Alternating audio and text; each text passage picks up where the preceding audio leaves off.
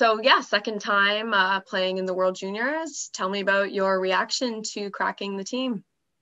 Yeah, it's obviously really cool. Whether it's your first time, second time, it doesn't really matter. Every time you get a chance to represent your country, especially at a tournament as big as World Juniors, it's an awesome feeling. And this year they kind of did a cool thing without having fans or families here. They got your family to FaceTime you and tell you that's how you made the team. So it was obviously a cool moment to share with my family. And yeah, it's obviously exciting. Awesome. Yeah, I saw that. It's really nice that it was a really nice touch for this year. You've probably been asked about this ad nauseum, so I apologize if you've already answered this question, but this is obviously a dream come true for you. I'm sure World Juniors is a holiday tradition, just like everyone else. But what is your favorite, I guess, your favorite World Juniors memory growing up? I think for me, it's just every Boxing Day and New Year's Eve game. That's kind of a big one for my family. We'd all, no matter the time, we'd all wake up and watch the games, whether it's in the morning or at night. So it's just cool to experience that with your family. And growing up with two younger brothers and a couple older siblings as well.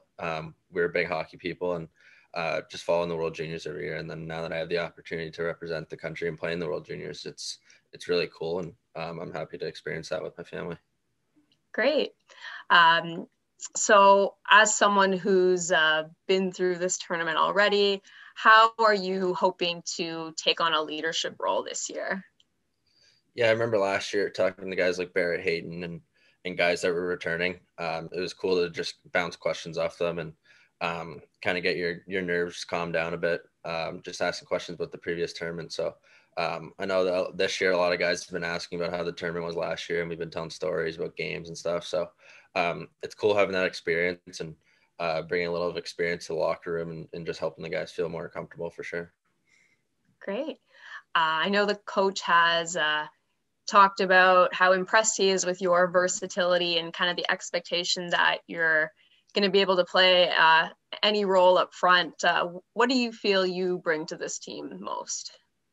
Yeah, kind of what Bear touched on, that I can play any role. I mean, we got a lot of skilled players. I think we got 20 first rounders this year. So there's a lot of guys from their clubs teams that are used to playing the same role as each other. And just coming here, like I said, 20 first rounders, you got to kind of adapt to different roles. And I think I'm a guy that can adapt to different roles pretty easily. So I'm glad I have the trust from Bear and he feels comfortable playing me in different situations.